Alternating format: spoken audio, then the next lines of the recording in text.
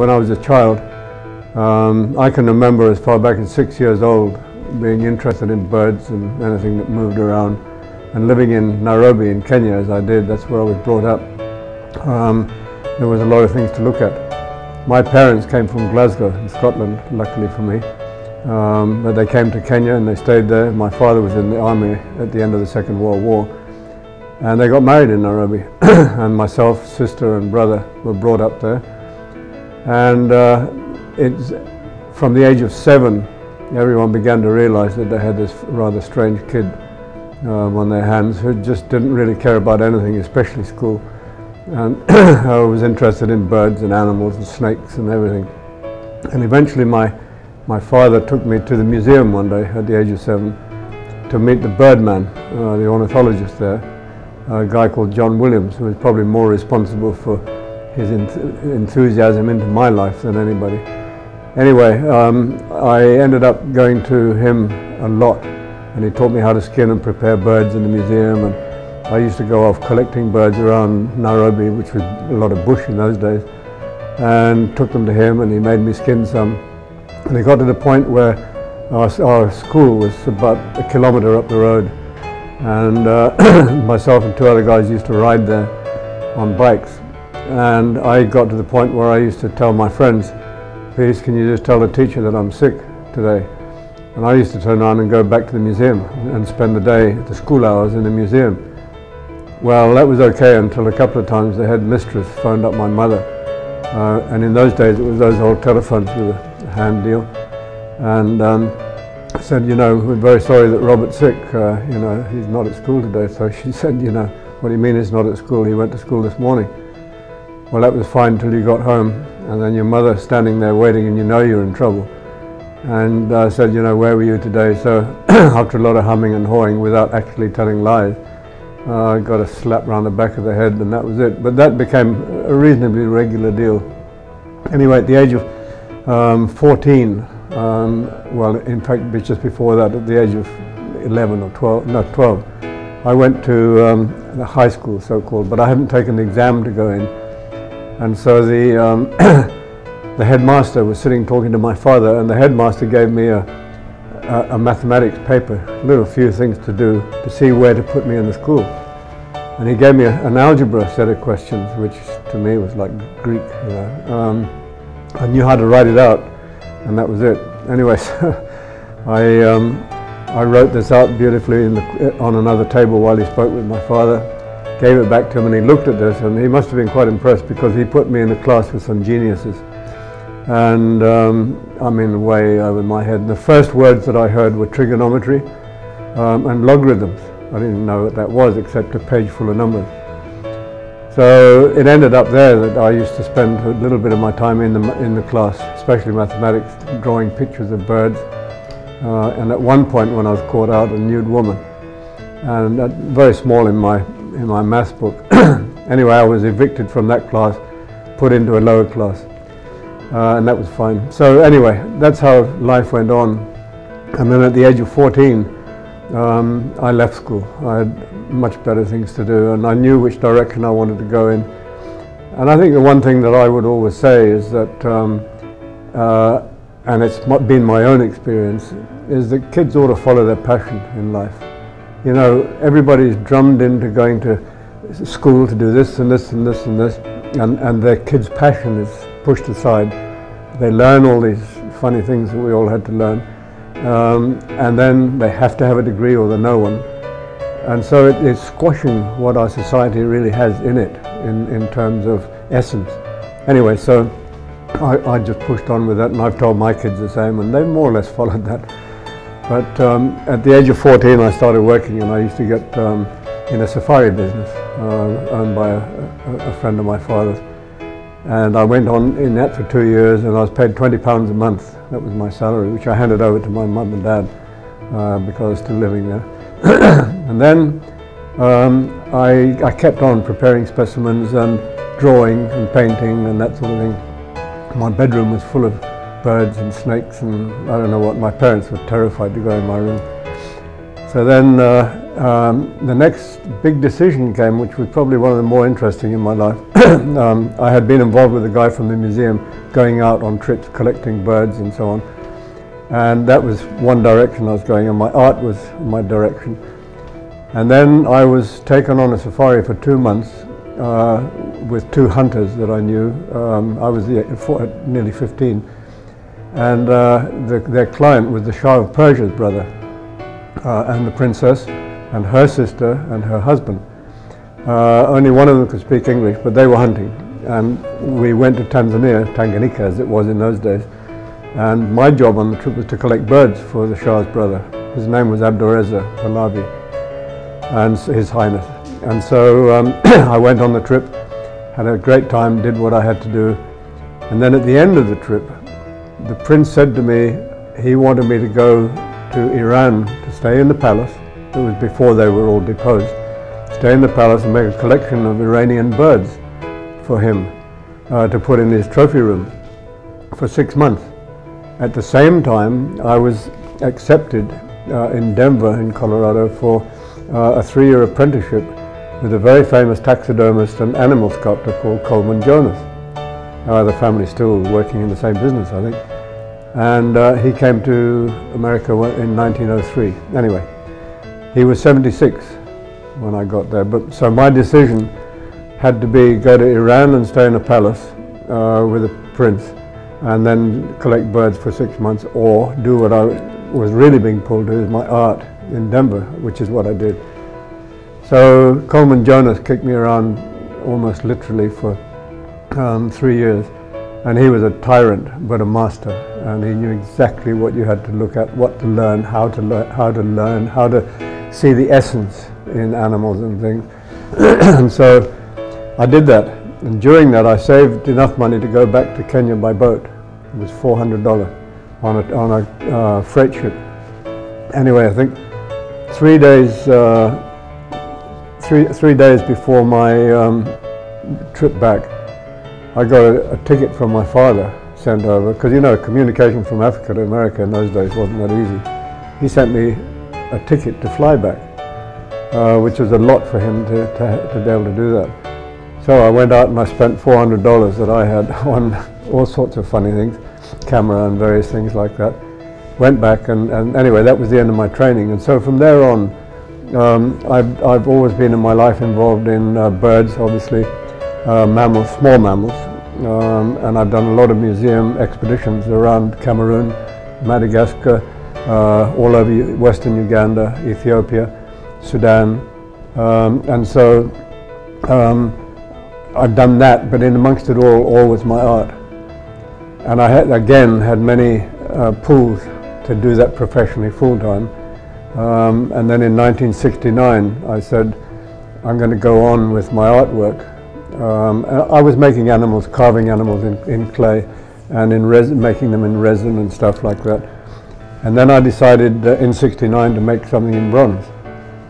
And so I left everything else and I just went full-time on that.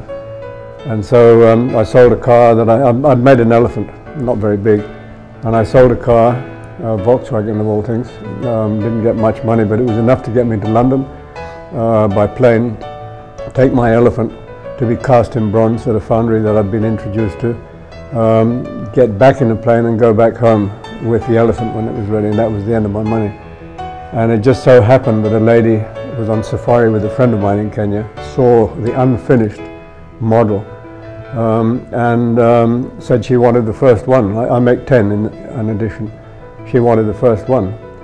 Well, it ended up that she was in London at the same time I arrived with the elephant, saw the elephant finished in clay, and then said to me, I think you might need this. And I was terrified to ask for a deposit. So she just gave me a bit of paper, which was a check for the full amount, $3,000. Well, I nearly dropped the elephant, you know, I couldn't believe that. Anyway, so that was it, and that got me rolling, and going on and on and on is a long story, but I think just jumping way ahead now, myself and my partner Sue live in the bush, we always have, studying animals from life, not using photographs, and that way we're getting the essence of the animal direct to you and it just gives something different, because you're understanding how the animal breathes and lives and looks and all kinds of things. So we spend our lives, and I have always, working direct from whatever the subject is. And so the more you go on, the more difficult it becomes, really, because you realize how little you actually know about anything. You know, when you're quite young, you think you know a lot, but you realize that we're just scratching the surface. So I want to keep scratching surfaces and keep trying. I don't know how much time's left, but it works. And then going back a bit, then when I started my bronzes, Ben Carpenter, who I did the horses for, he used to come to Kenya on safari with a friend of mine, hunting in those days. And the guy that he went with, Bunny Allen, well-known professional hunter, brought him to my studio in those days and said, showed him my smaller bronzes. Well, Ben started buying pieces from me, small pieces, and that's how I met Ben Carpenter. And then one day I was over here on a trip and at a conference, game convention actually, showing some bronzes. Came out here to visit Ben at their ranch house, and in those days Las Colinas was a ranch. It had the lakes had been put in and a few roads, Bennigan's restaurant and Byron Nelson golf course, a few little things like that. And so we're sitting having a coffee, and Ben, he'd had an operation and he was recuperating, but he just said he'd like to have a herd of horses running through some water. Well, he actually said jumping over water. And would I be interested in doing it? So I said, yeah. And I didn't realize how big or what, we hadn't talked about that. And so he was coming to Kenya in 2 months on another trip. So he said, you go home and do some drawing. And when you've done the drawings, I'm coming on a trip, I'll come and look and we'll talk. Well, instead of doing drawings, I made some little horses like that. And I also worked out that a herd of horses is normally about 6 animals. If you see a lot of horses together, it's normally several herds. So I made these little horses and a pool of water, because I thought horses jumping over with water, it wasn't very good, so I had them running through it. Well, he came with his wife Betty, and while the girls talked, we went in my studio, and I don't know if you ever knew Ben, but he didn't say a lot. And he was a very humble guy, but he knew what he wanted, and so he stood in front of this little model of 6 horses and didn't say a word, and I thought, well, something wrong. And he just stood there looking and looking and looking, and it was quite a while. And then he said, I can actually use his accent a wee bit, but he said, Rob, he said, we need to put another horse here, and another horse here, and another horse here, and that made it 9. So I said, wait a minute, Ben. I said, can we just sit and talk? So we went in my little office, and I said to him, you said 9 horses. Have you any idea what that is going to cost? And I said, do you want them in concrete, or in resin, which you can make look like bronze, or in real bronze? He said they had to be in real bronze, because they had to last forever. And at that point, I thought they were going somewhere on the ranch. I didn't know anything about it. So he said they had to last forever, and I again said to him, have you any idea what that might cost? And his words were, we'll build it in somehow. So I said, okay. Well, then the interesting thing is that I made another larger scale model, full with the plaza and everything, but miniature scale. It was 15 by 15 feet, and with water and fountains from fish tanks. And he flew for the night with the engineer and architect of the plaza and the buildings, a guy called Jim Reeves, who I worked a lot with. And I gather Jim just died recently. But anyway, so Jim came out for one night, all the way from here to Kenya, looked at the model, and Ben said, those are the horses, now you design the buildings around them. I mean, that's pretty good going to do it that way around. Most people build everything and then ask an artist to do something. And so that's how that bit came about. So then, when I heard there was going to be a 28-story building, and 2, I think they're 13 stories, if you put a life-size horse in there, it's nothing. It's very small because of these big buildings.